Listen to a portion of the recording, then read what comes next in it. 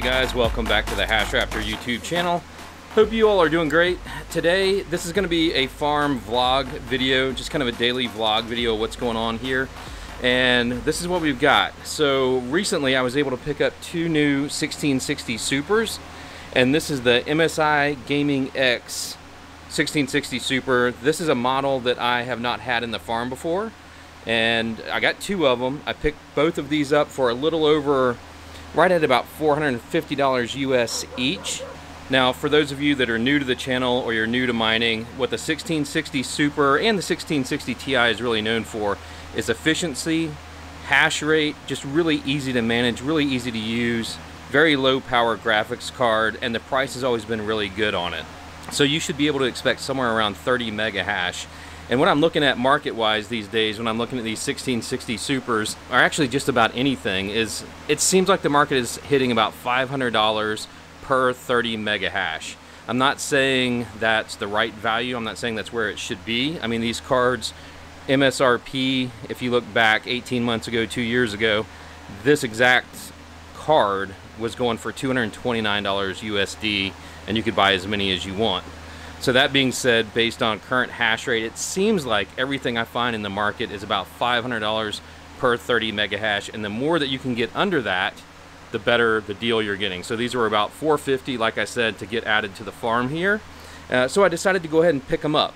Now, this is not mining advice, it's not financial advice, so if you want to kind of run your own ROIs out into the future, it's for you to think about as far as how far Ethereum is going to go before we hit proof of stake. It also depends on what the hash rate is going to look like, what the difficulty is going to be, just a lot of variables here. So it's always a little bit of a gamble when you're picking up new hardware, but you know, at least I can sell this hardware. So if I went out and bought Ethereum right now and then the price dropped significantly, there's nothing I can really do about that. But this, I can sell this hardware and I can continue to mine on it, I can participate, I can add security, all that good stuff.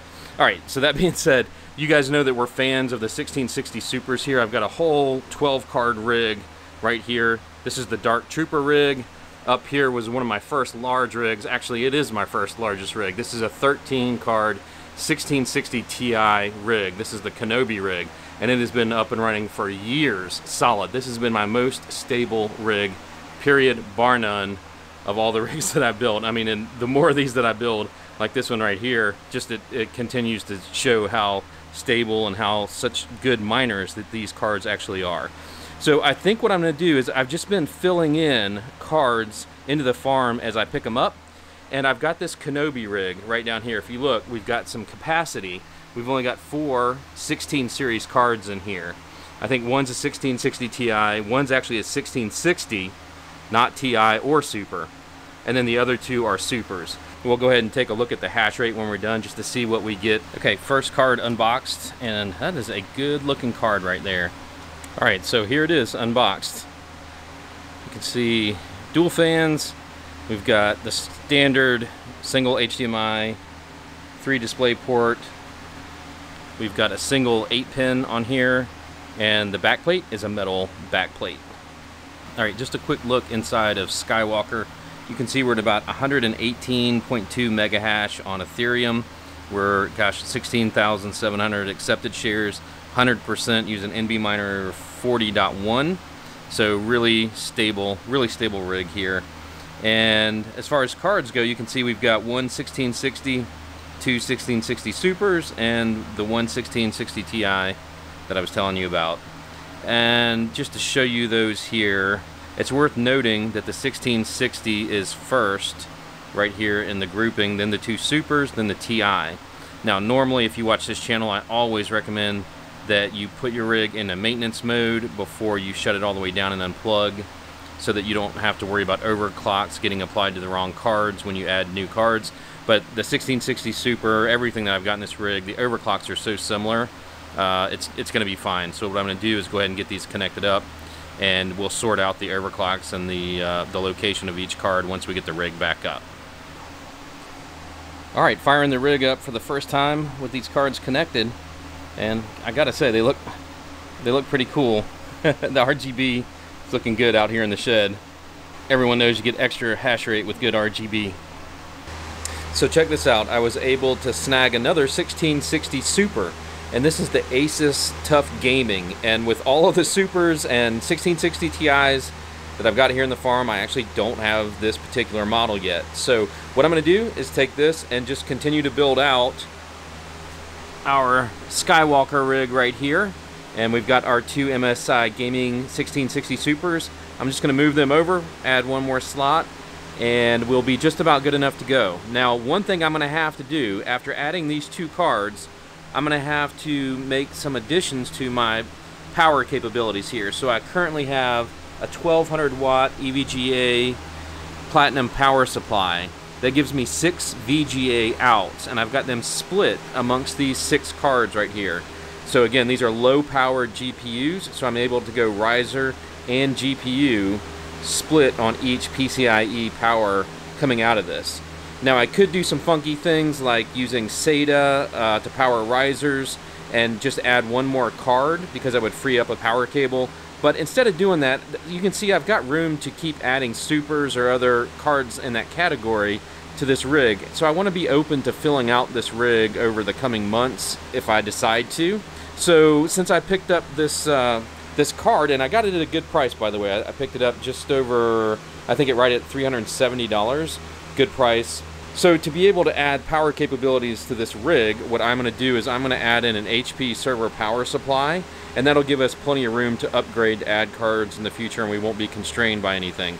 So we'll get plenty of PCIe ports on here.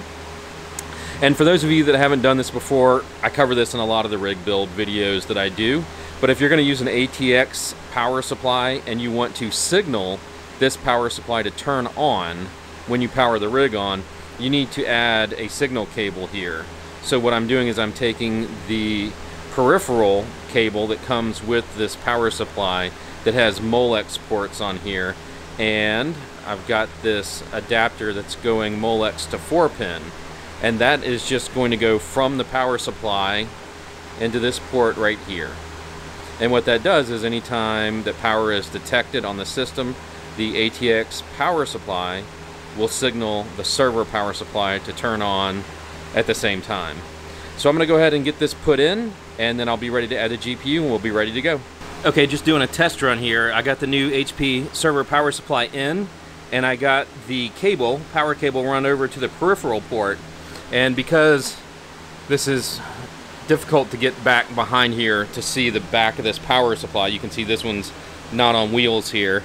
I actually had to keep sticking my iPhone back there and taking pictures so I could see where the peripheral port was. And then I actually got it lined up and got it put in there.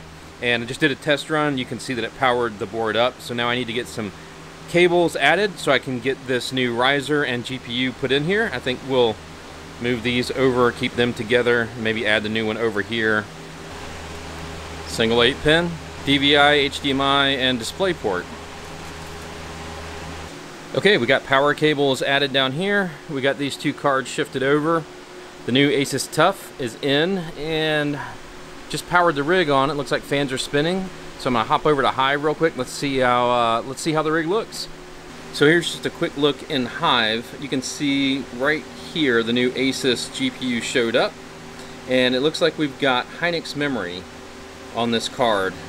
So it is up and mining at the moment. It picked up the overclocks from the card before it, which is okay, but with Hynix memory we're gonna have to do some playing with this and see what we can get the hash rate at.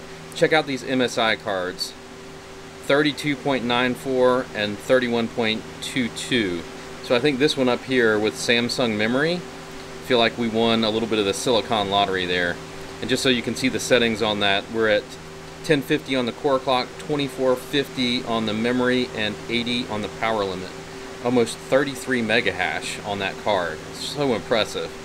It's great for an unmodified 1660 Super. So let me play around with this Hynix memory on this card and see if I can get this hash rate up. Okay, so I just wanted to show you where we ended up with. Pretty good. So on this Asus card, we ended up at 31.77 mega hash. You can see right here. And the settings I used is the same settings that I use on my Dark Trooper rig. If you haven't seen that build, that's a 12-card 1660 Super build, all with Hynix memory. It's one of my favorite builds. If you haven't seen that, go watch that video. And I use the exact same overclock. So 930 on the core clock, minus 1004 on the memory because it's Hynix. One of the things that's interesting to me is this MSI Super has Hynix memory as well, but it did not respond to the same overclocks. I had to use kind of the standard 1660 Super overclocks that you would see on like Samsung or Micron memory.